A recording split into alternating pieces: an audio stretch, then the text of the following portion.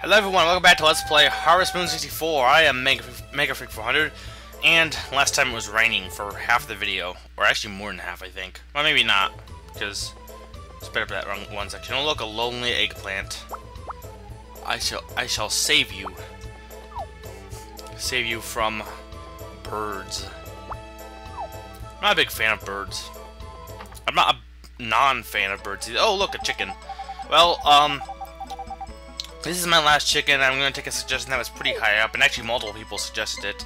Again, if there's any more, if I happen to need more names, if I like sell a chicken or it dies, which, fun fact about chickens, and yeah, I'm naming it Clucky, but fun fact about chickens in terms of getting sick, like your animals can get sick, and you haven't seen this happen because I haven't really had many animals. With your chickens, the main way they can, and maybe chickens have got sickened before, or sickened, but because I missed a day of feeding. But basically, I think the way chickens get sick, if you miss a day of feeding, they'll be sick. And I don't know if being sick equals they can't produce eggs, because maybe that's the case. I know they don't produce eggs and they don't get fed, so maybe that is them getting sick. But the thing with chickens is they'll be fine as long as you feed them again.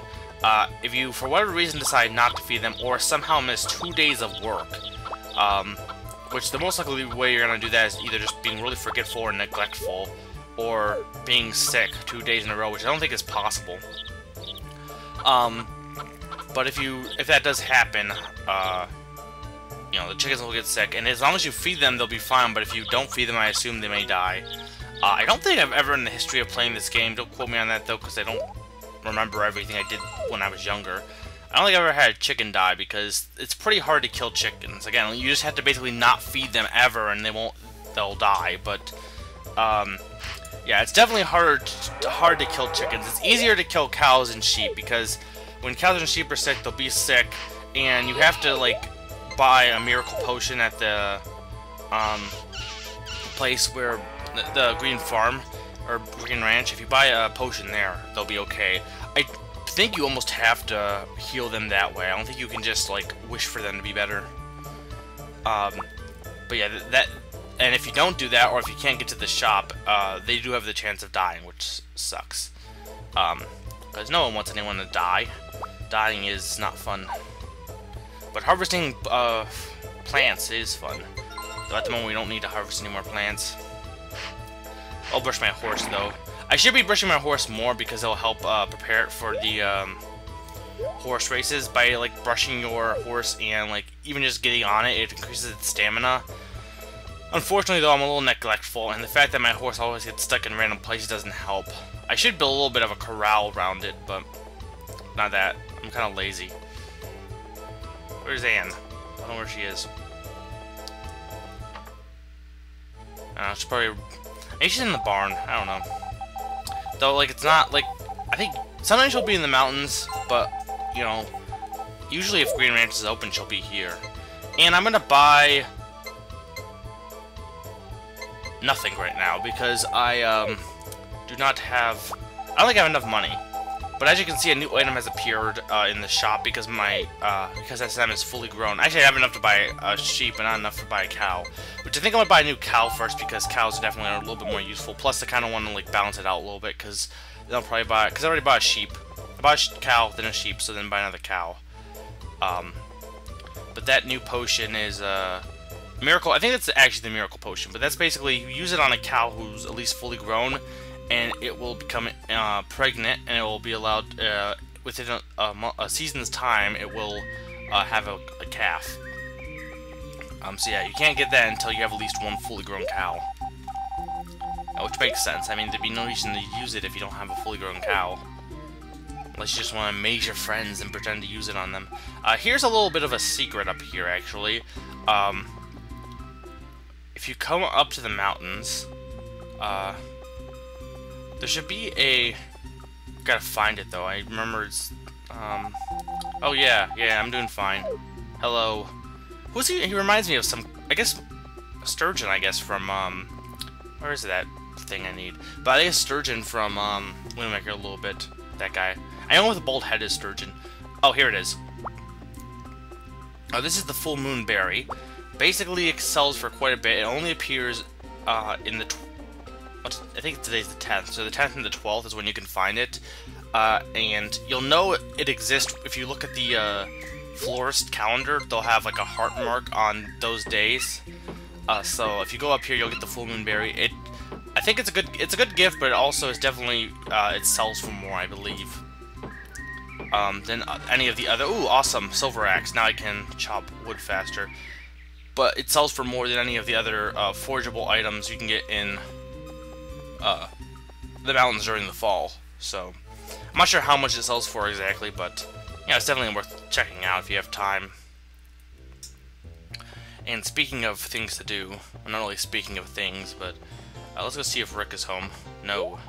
Today Wednesday? I'm not sure. Sabrosa is. No, it's Sunday. So, where is he? Here's a mushroom. Don't give it away to Harris this time. Seriously. I worked hard picking you that mushroom, and you gave it away to Harris, who gave it to me. So basically, I could have just ate my mushroom and not even given it to you, and then it would have saved everyone a bunch of time. Though I guess I made people happy in the course of doing that. So yeah, it was like, basically, I gave it to his name's Sabrosa, I don't know, the craftsman, and then he gave it to Rick, or no, Rick. He gave it, well, could have given it to Rick, but he gave it to Harris, who gave it to me. So, it's like a chain of regifting. I don't know, regifting, I always feel dirty. I know that probably not the best way to describe it. I always feel like wrong, like, to regift something. When I get like a gift, like even if it's a game, you know, I get like, I don't play that much. I always feel bad getting a gift that I either don't use, or like if someone buys me a gift and they put some effort into thinking what it was, and it's not exactly something I wouldn't want, but something I don't use all that often. Like once I got a foot massager, which was cool, but I didn't really use it all that much. And I feel bad when someone gives me a gift that I don't use, because it's not like I don't want to use it, I just, you know, don't use it. So that's why I tend to like to, you know, give a specific list of what I, you know, want. I know it gets away the surprise, and I do feel bad for doing that because I do like surprises, but I also, you know, it kind of really sucks when someone gives you a gift and it's like, I really want to use this, but I don't really have a use for it, or I'm not going to probably use it all that often. So that sucks, in my opinion, whenever that happens. And that's not good. Whenever you shake your head, like you know, like that, and your face gets dark, I believe it's a sign of you getting sick. I actually looked this up. I looked up a few, you know, facts before doing this part of the playthrough, doing this recording. And also, I think if you do that, like if your head gets dark and you like fall on the ground or something, then you're definitely going to get sick. So you got to be careful with that. And it's raining, great. But yeah, I guess my thing is I hate it when I don't use something, but it's even worse to, like, say, to re-gift something. Now, there are exceptions, I guess. Like, for example, I got, at one point I let my brother have my SNES, which was dumb on my part because I really didn't want to give it away, so I gave it away as a gift, but then I kept playing it anyway, and eventually kind of took it back, somewhat. Well, kind of. It's still in his room, but I play it a lot anyway. So anyway, yeah. I'm not a big fan of regifting anyway, though, because if it's a gift that you didn't want, maybe the other person will want it, but, I don't know. I guess, even if you, like, buy a gift, and you don't open it, and instead of returning it, you give it to, I mean, I guess if you're not going to use it, you know, it's better to give it to someone else, but I don't know. You know, it just kind of, I guess, you know, if anyone wants to leave their opinions on regifting, because I don't know, it just feels kind of wrong to me to regift something to someone that someone else put their time to give you.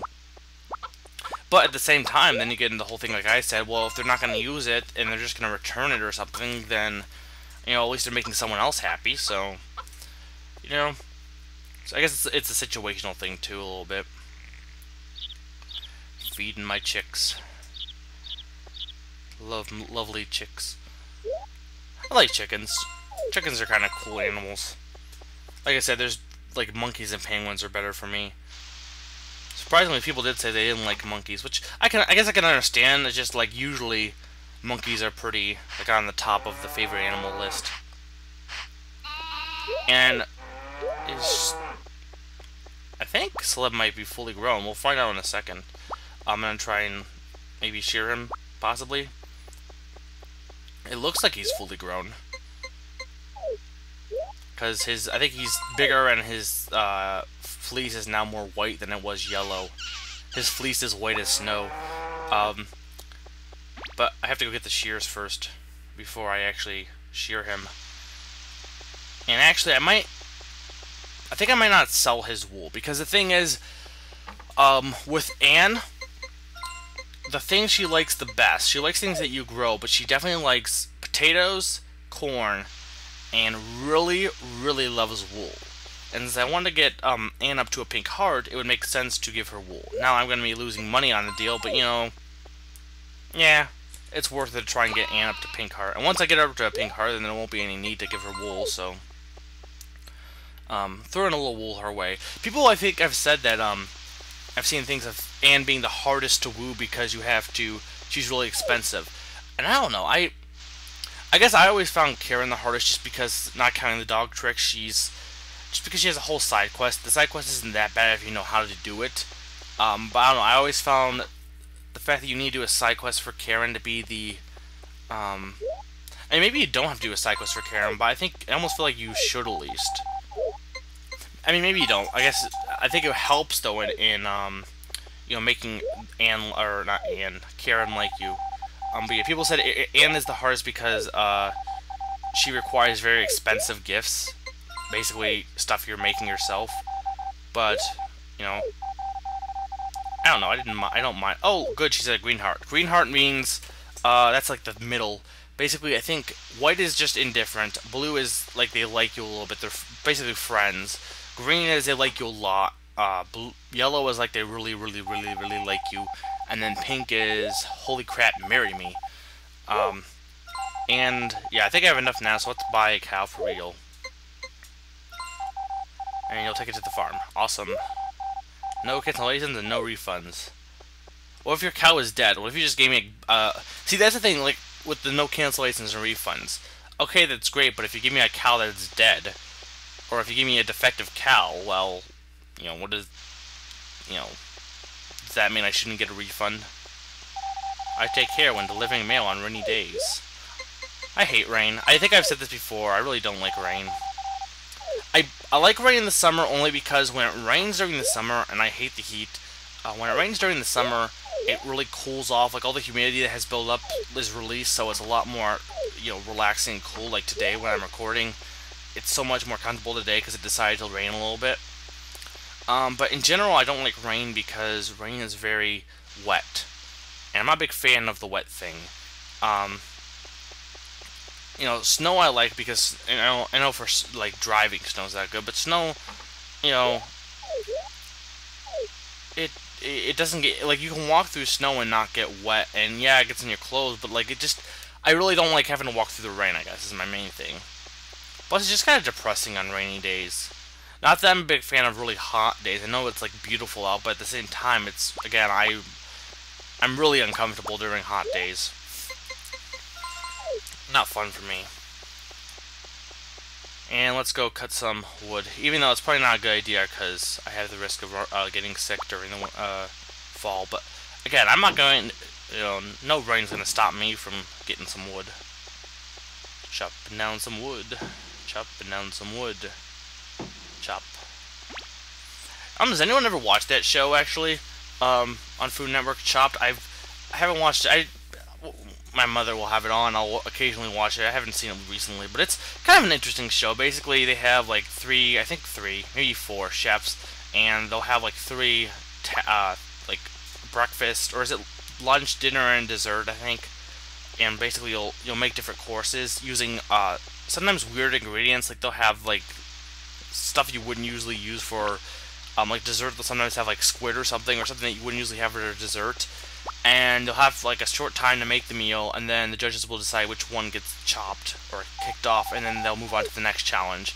It's kind of a fun show. It's, as far as reality shows go, it's, you know, fun. It's one of the more interesting and better ones in my opinion. Food ones tend to be good like that because I think it's kind of a competition of skill. I feel is a decent reality show because, you know, as much as you can say they're maybe fixed or something, it's, you know, it's a real thing. Like it's supposed to Survivor, which is just, you know, yeah, they're surviving on an island, but I debate how, you know, much they're doing on their own and how much, like, they're getting help. And then you have, you know, I mean, American Idol has a competition of skill, but the thing is, that's a popularity contest more than an actual judging of skill, personally. So I'm not a big fan of popularity contests. And I'm going to name my cow, this is suggested, I'm not sure who decided to, wait a minute, not M. I'm not sure who suggested it or if it was really popular, but it's an interesting name. Yeah, I'm gonna name it Burger.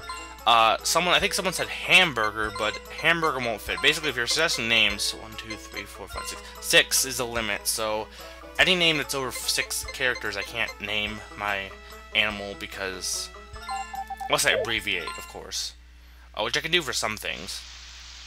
Other things obviously I can't, because it wouldn't make sense. But yeah, that show's pretty cool. It's on Food Network. Food Network's always... I always like Food Network. Animal Planet is pretty interesting, too. This show's back in the day that I used to watch. But I'm almost out of time, so this has been Make Food 400, and I'm reminding you, go bake a weasel.